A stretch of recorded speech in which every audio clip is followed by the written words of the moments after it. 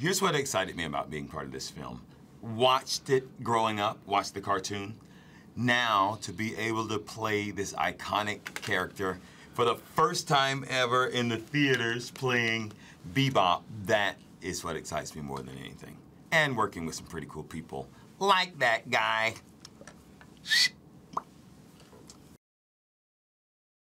What excited me was being able to be part of a huge franchise that like I watched as a kid and loved as a kid, and you know, just it's kind of very, very surreal to be able to be involved in that, like especially Rocksteady and Bebop, who were my favorite characters.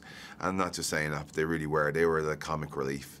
As much as Turtles, as great as they are individually, watching Bebop and Rocksteady just trip up over their own 2 feet, but you know, also cause chaos and also be pretty good nemesis for the Turtles, like, you know, because without superheroes can't be superheroes unless they got super villains to fight against. And Absolutely. There's no one, literally, when it comes to strength and destruction and power, there's no one more powerful than Rocksteady and Bebop.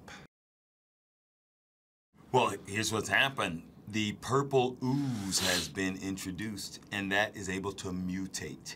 And so we get mutated from human beings into these incredibly strong beasts to build basically a two-man army that Shredder has created.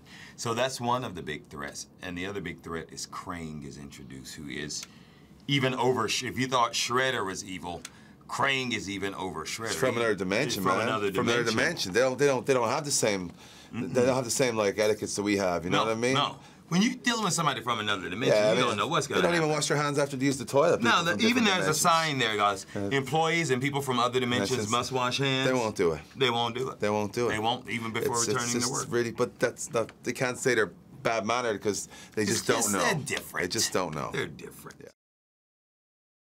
Well, we talked about this earlier on. Like, first of all, the first thing I heard was the name Teenage Mutant Ninja Turtles. Before I even seen the cartoon, I remember this as a kid. I mean, like, yeah, what is that? What the hell? The teenager, okay, I got that. I know what a teenager is.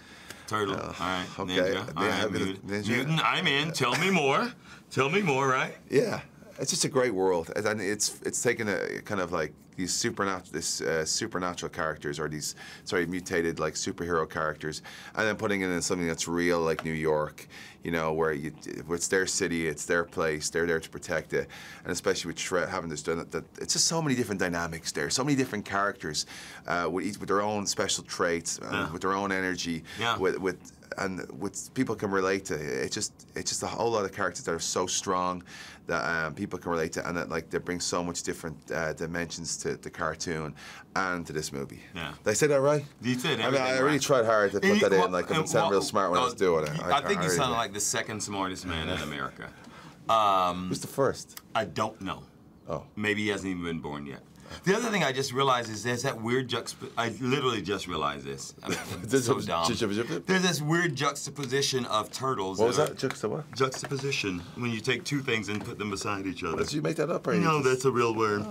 Oh. There's that inequality of turtles usually being these lumbering, slow creatures, and these guys are super fast ninjas. Like, everything about their world was thrown off as a kid. That was entertaining. And now you grew up with it, I grew up with it, still entertained by them, and now there's a whole nother generation who is still loving these guys. Which we saw at the premiere, or the premiere, which is tomorrow, but at the pre-premiere. The pre-premiere, the screening that I saw, a lot of people, you know, a lot of reviewers were in there, but they're bringing their kids, a lovely little girl there, and like dressed in a turtle costume.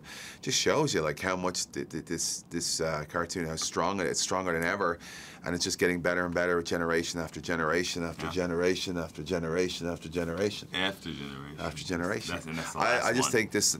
I feel like this is going for every decade. This gets stronger, and for the longest time, fans have wanted these original characters. They've wanted Baxter, and they've wanted Krang, and they've literally all these different characters are introduced. So everybody the is bad happy, boys are back except for in town. him. He's never happy. Yeah. No. I'm so sad.